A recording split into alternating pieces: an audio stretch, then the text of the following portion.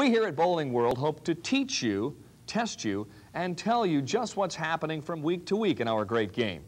It's also our intent to cover everything from juniors to seniors, as well as both of the pro tours, and report on various amateur competitions. There will also be a number of features, interviews, trips back into history, and helpful tips to improve your game. Bowling World offers all of us a unique vehicle to promote, educate, and inform bowlers and non-bowlers alike about our universal sport.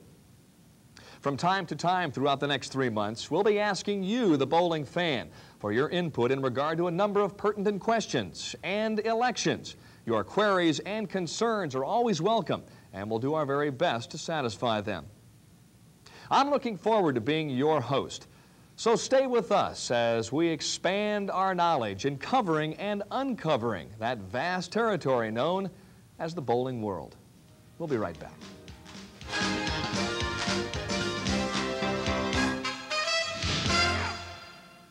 Breaking bowling records is an important part of Mike Aulby's business. But the man who earned more money in 1989 than any pro in history, some $300,000, he takes it all in stride, and his motto is simple: just keep trying to improve. Mike Aulby has no immediate plans of opening his own bank. But First Aulby of Indianapolis? Does have a nice ring to it. Earlier in the year, Aulby topped the single-season earnings mark of $225,000 set by Brian Voss. With victories like the U.S. Open, where he came from 24th place, the ABC Bud Light Masters, and 3 other titles, Aulby is on the road to becoming 89th Bowler of the Year. Surprisingly, at this time last year, he was considering giving up the tour. That's when he took 3 months of R&R. The Indiana native hadn't scored big since '85, and in his words, bowling had become a grind. Then I took a lot of time off last year, and almost 3 months, and got my head back together. My desire came back, and that's the big difference this year. When I won, I was ready to win again the next week when I went to bowl. During his sabbatical from the tour, Aulby did what he usually does when at home in Indianapolis. He looked up his friends at the Royal Pin Leisure Centers. Ron Adkins and owner-operator Don Mitchell know Aulby's game as well as anyone. Coaching the champ is rarely necessary, but they did help Aulby out of his slump. Mitchell was the first person to sponsor Aulby on the pro tour, and to show his appreciation, Aulby spends a lot of time with the younger bowlers in Indianapolis. He's a hero around all the kids, so that helps us, but just being involved with Mike in general, he's just such a fine young man that, and everybody thinks, it isn't just us. And we just couldn't have found a better representative under any circumstances. Every Saturday that I'm home, I'll go through to the centers, and I'll usually bowl one frame on each lane. They'll bowl against my scores, and then I'll hang around and talk to the kids and sign autographs and just be there for them. I just got this new bowling ball. It's a little bit harder to release it because it's just a little bit heavier. Okay. Well, we'll watch you throw a few, and then For Mike Aulby, making friends and making money both come easy. But Aulby says making a name for himself is more important than the money. You've got to have the money, obviously, to survive. This is my only job, and this is where I make my living. So, but to me, the fun is getting a trophy on Saturday, and that's what it's all about, recognition. And long after the money's gone, those trophies are still going to be up there in my room. Everybody knows you can tell a lot about a person by how they live. Here at the Aulby residence in Indianapolis, it's not the trophy room that's getting all the attention these days. It's the nursery. We were very excited to find out that Tammy was pregnant, and of course now we're going through the baby classes and all, and each day is a different thing with the baby, or the baby moves or this or that. So it's very exciting for us, and we look forward to it to a long time. And it's one of those things where until it happens, you wonder if you're going to be fortunate enough for that event to happen, and we're really looking forward to it. Oh, he's a pretty good student. Now, he's attended everything. He's been with me from every doctor's appointment, everything. He's attended everything, so he wouldn't miss the classes either. But he's pretty good. He was yelling at me last night because I wasn't breathing correctly, but he's pretty avid. Mike and Tammy can't wait to bring the baby on tour. Their little bumper bowler will have 3 babysitters in the family, the daughters of Candy and Steve Cook. Tammy and Candy are sisters, so that makes Mike and Steve brothers-in-law. Earlier this year, the 2 pro bowlers teamed up to win the PBA doubles. Just one big family. It's nice to have your family out there with you, especially when you're away from home so often. At home or on the road, Aulby's hobbies take his mind off bowling. He attends every hockey game he can, especially if it's the Islanders, shoots action photos at the games, and collects baseball cards. And what other pro bowler do you know who's a commissioner of baseball? rotisserie baseball, that is. So the next time you want to start a conversation with this pro bowler, you could try, how about them Islanders? But with Mike Aulby, the guaranteed approach is to just say hello. For Bowling World, this is Jim Micah reporting from Indianapolis. With the 90s rapidly approaching, one question in the bowling world is, who will be the bowler of the 80s? Bowling World, through your input, will select the top male and female bowlers of the 80s. Each week, we'll spotlight a star, giving you the background of the candidate and his or her achievements. On December 12th and the 18th, the 11th and the 12th weeks of Bowling World, you'll have the opportunity to call a 900 number to select the bowler that you think was the best of the decade. You will make the call, and we'll announce the winners on the final show, which airs December 26th. This week, we feature the great one, Earl Anthony. Now we watch Anthony on his first ball of the 10th frame. He's already wrapped up this victory. And he did. Bullseye. Although he retired from full-time competition in 1984, Earl Anthony is still a solid contender for Bowling World's Player of the 1980s. In addition to his 12 titles, he had 11 second-place finishes. He carried the PBA's high average in both 1980 and 83 with marks of 218 and 216. Anthony became bowling's first millionaire in 1982 and was selected as the Player of the Year in 81, 82, and 83. The smooth-stroking lefty is best known for his amazing ability to adjust to lane conditions, his confidence, and his clutch shooting. His competitive nature burned brightest when he won the 1984 ABC Masters crown, despite retiring the previous year. Anthony competes on the PBA Senior Tour when his schedule permits, and he won the 1988 PBA Seniors Championship.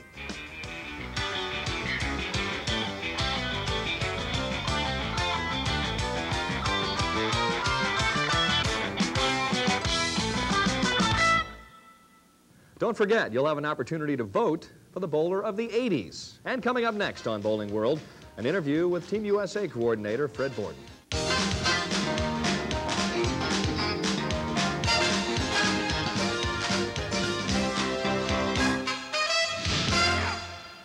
Long a respected coach of the top professionals, our guest personality this week, Fred Borden, is now centering much of his activity on making Team USA, America's bowling squad, the best in the world, and also improving the talent and the scope of junior bowling across the entire country. And welcome, Fred, to Bowling World.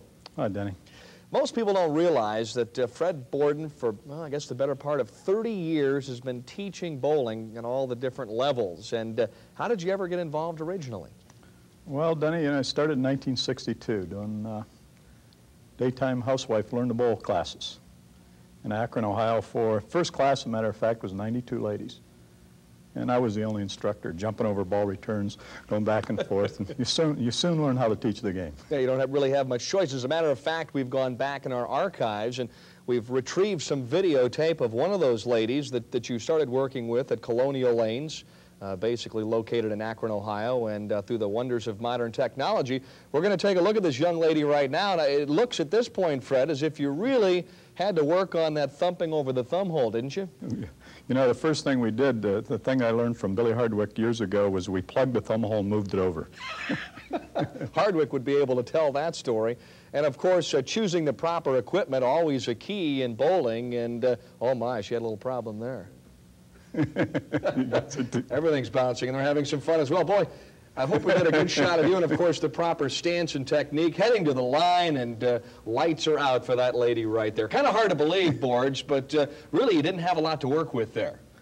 Well, Denny, you know, when you have 92 ladies, you find something to work with, I'll tell you that. Boy, one of the great players of all time, Don Johnson, has credited you with, by and large, his success as a professional. 26 wins, PBA Hall of Fame.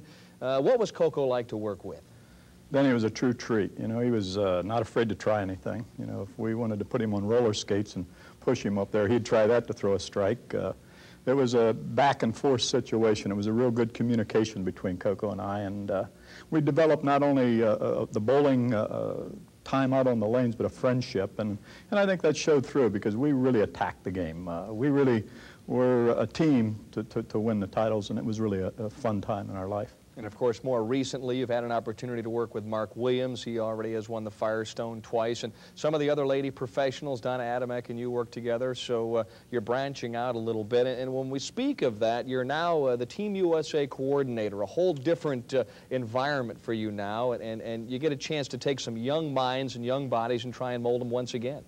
Well, Denny, it's fun to work with some of the best amateurs in the world. And the talent out there is just tremendous. These people, then they already know a lot about the game. They grew up in the YABA junior programs, a lot of them. They've got some good junior bowling coaches. And if we can add just a little to their background of bowling, that probably the biggest thing that we work with them is on playing different lane conditions. They grew up at home playing on a condition they get very used to. In international competition, they're traveling all over the world, bowling on a lot of different conditions, and working on different conditions is really something that we spend a lot of time with, and that's really the fun part. And I know you're very excited, quickly, about the sport itself. It's time to get pumped up a little bit, get positive about the sport of bowling. Yeah, Denny, you know, bowling is such a great sport. It's so good for families to get out and bowl together. You know, they talk about golf being a great game, and I think it is a great game. But I've never seen a seventh on the golf course. But yet in our centers, I've seen where there's been a grandmother and a grandfather and a mother and a father and 3 children. And they're down there bowling, and it's such a great game from a social standpoint. It's a great game for interaction on team play, and it's just a great game through and through. And of course, for the next 12 weeks, Fred will be hosting, as I mentioned, Bowling for the Gold, and we're covering everything from stance to ball position to just about everything you could think of. Well, you know, Denny, we're really going to try to give people an insight on some things that we've worked with some of the very best players in the world on, and some of the things that not things that I came up with, but things from Johnny Petraglia, from Earl Anthony, from Don Johnson, from George Pappas, from a lot of the best players in the world, some of their ideas. Of course, we want to mention the fact that we'll be utilizing both Mike Aulby and Leila Wagner during that series. And Fred, thanks for stopping by, and I know that that we're going to enjoy our association here in the next 13 weeks on Bowling World. It's going to be fun, Denny. Another of our weekly features on Bowling World will be ABC Hall of Famer Earl Anthony with his time capsules, looking back at the history of our sport. Most bowlers find it a difficult task just trying to keep the ball on the lane and somewhere near the pocket. However, our legendary bowlers go far beyond that level as they show us what can be done if you practice, practice, practice. Trick shots, that is. When Andy Varapapa talked about his trick shots, he drew himself up and stated emphatically, they are not trick shots. They're highly skilled precision shots developed by manipulation. Well, whatever they were, they've entertained millions for many, many decades. In the early days of exhibition bowling, top stars were sent out to display their skills to help promote the game. They soon discovered an added attraction, the so-called trick shots. Andy Varapapa was the master of the trick shot. He elevated it to an art form with a show business flair. But even before Varapapa, there were bowlers such as fellow Hall of Famer Joe Falcaro, who developed some amazing shots that thrilled spectators, most of whom had a problem just keeping the ball on the lane. Though they made it look easy, it took countless hours to perfect the shots. Through the years, many of the same shots with modern variances have been used. As you look at some of these great trick shot shooters from the past, right up to those of the modern day, remember, in the early days, most bowlers used 2-fingered balls, knew little about balance in bowling balls, and relied on their skill alone to make the bowling ball do tricks. Of course, in some shots, there was a little behind-the-scenes help, but I won't reveal how they were done.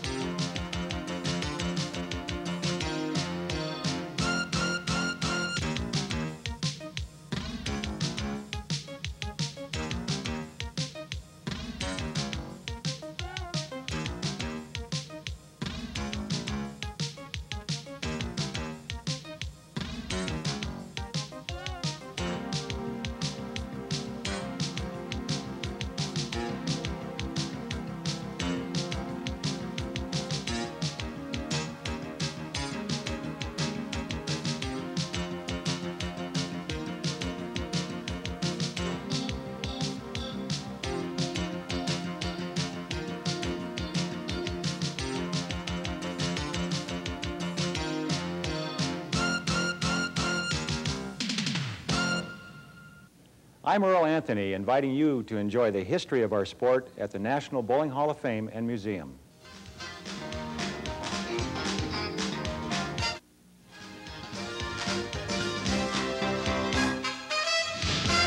And now, let's go around the world of bowling. Sponsored by the Bowling Proprietors Association of America.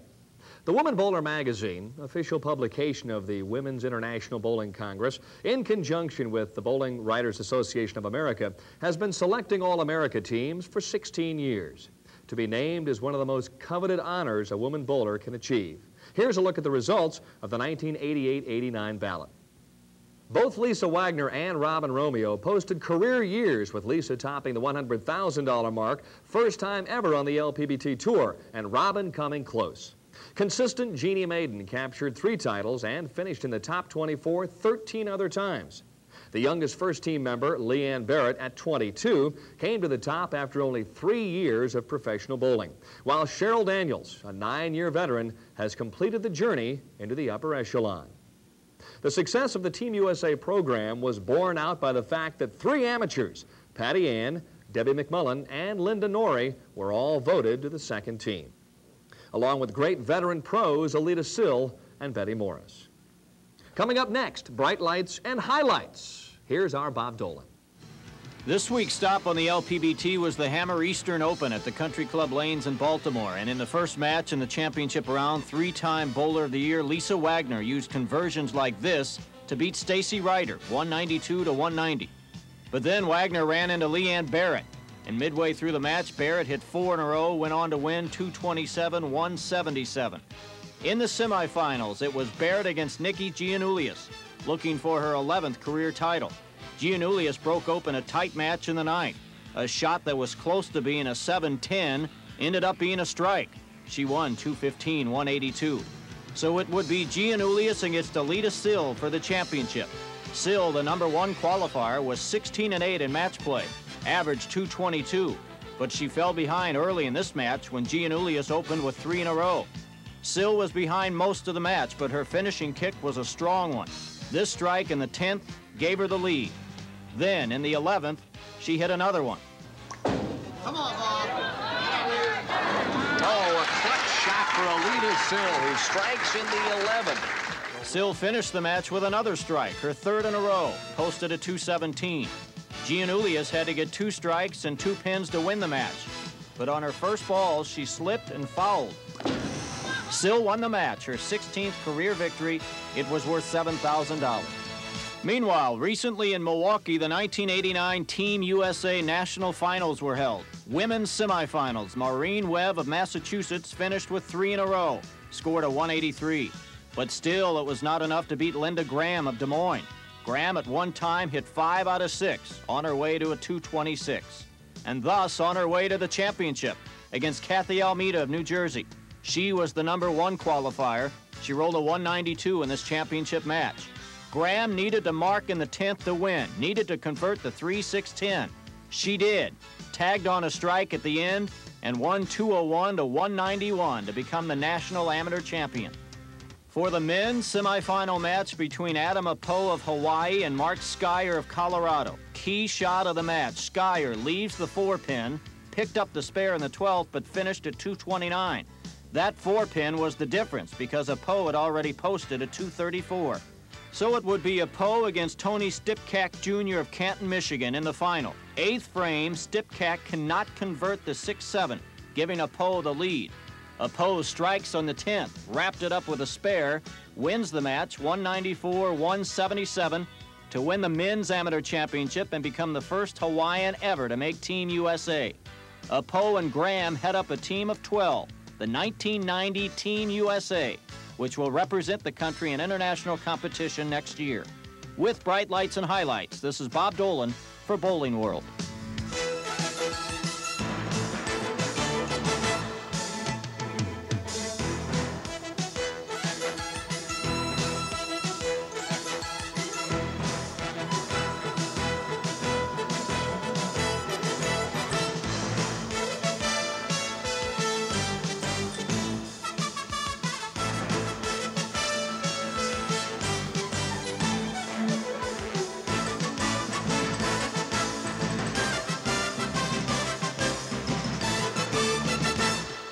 the comeback trail of Rick Steelsmith, and Tom Jordan's near-perfect performance. That's it for this issue of Bowling World. Why not go out to your local bowling center and bowl a few games this week? Enjoy the world of bowling. So long, everyone.